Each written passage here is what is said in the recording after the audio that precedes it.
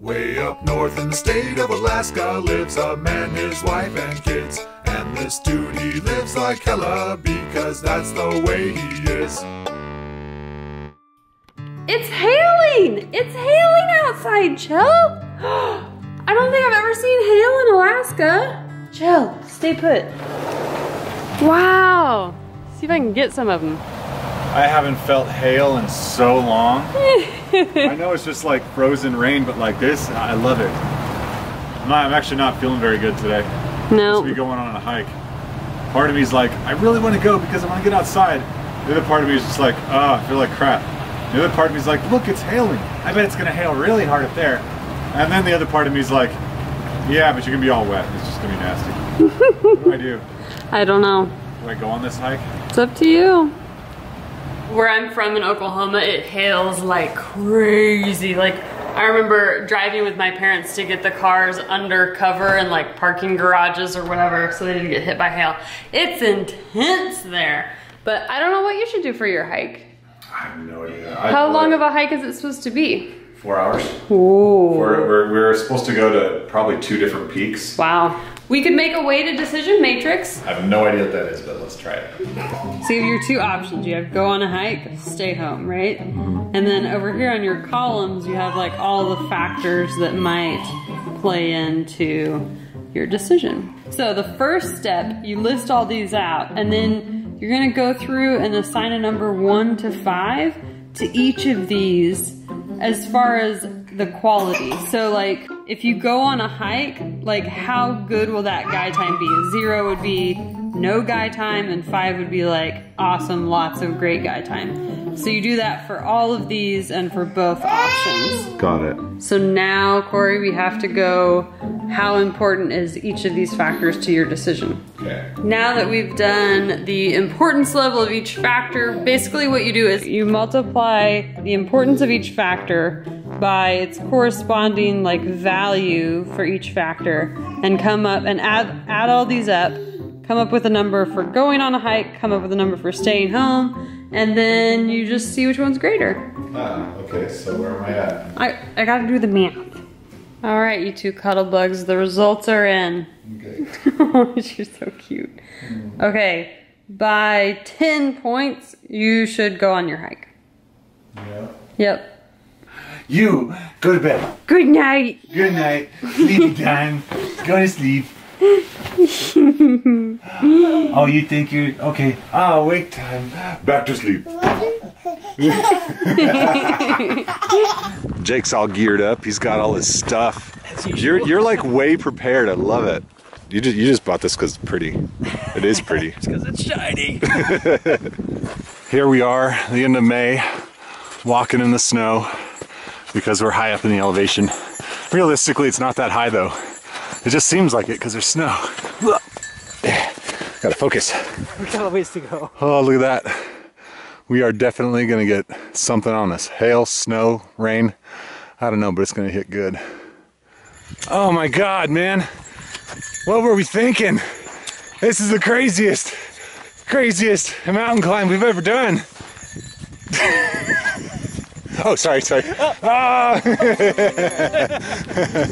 Oh yeah, here's the hail. It's real small, but it's here, man. Whew. It's so beautiful. Look at it all. Just collecting.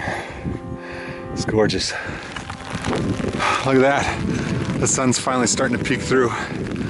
The storm's passing us. It's so beautiful. Wow. How you doing? How far do you think we have until the top? Can't see it. Another mile. Look at the size of the hail that's coming down.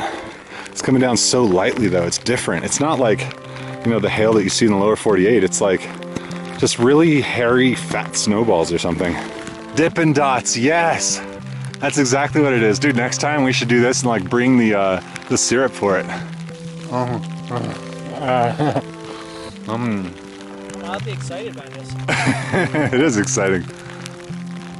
Have a look at the surface of the ground right now. All Dippin' Dots. Yeah, that's so good.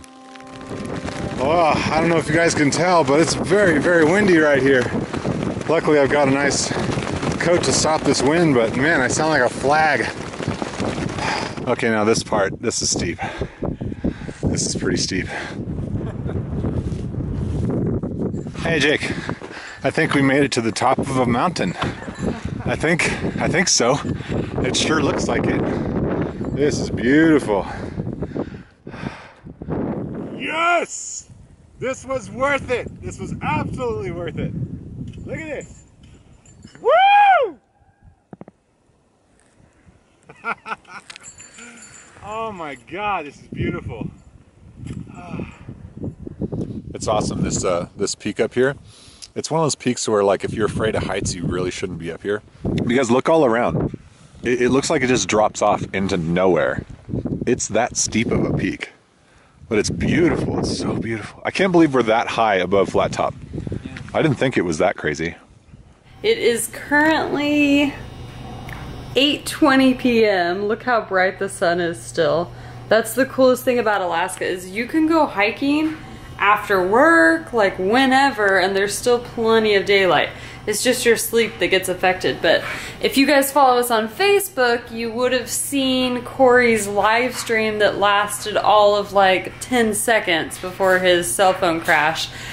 Dramatically, at the very end of the live stream, he was being like pelted by like snow and wind, and it was just very intense. But he's fine, as far as I know. There's just no cell service on top of the mountains. Oh, by the way, I didn't tell you guys, this stick that I'm actually walking with, this one right here, this was Nephi Soper's walking stick. His family gave it to me after they came to Anchorage and you know, did the services for him. It's a really cool stick, and I'm really glad to bring this up here. So for Nephi's family, just want to let you know part of Nephi is still up here. It's a cool stick too. It's got like wolves on it, etched in right there. It's a nice stick. So we've been up on the mountain for a while. It's beautiful, it's awesome, it's warm. But now we have to make our way down. And the wind is coming from that side of the mountain. That's why we're sitting a little bit low like this. We have to actually slide to go, what, like a quarter of the way down the mountain, something like that? Maybe halfway, something crazy like that. Probably get halfway on the slide.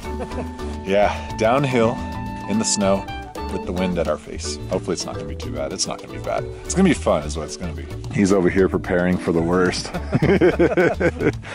Meanwhile, I'm in this just like really thin like rain thing. It's not even, it's like a jacket from Walmart. Oh wow, you got a t-shirt on, man. Yeah, I'm totally not ready for the cold, but look, this does not say cold to me. You can tell it's warming up. The snow's melting off my shoes. Actually, yeah, I think it is warming up. Yeah, we'll be all right.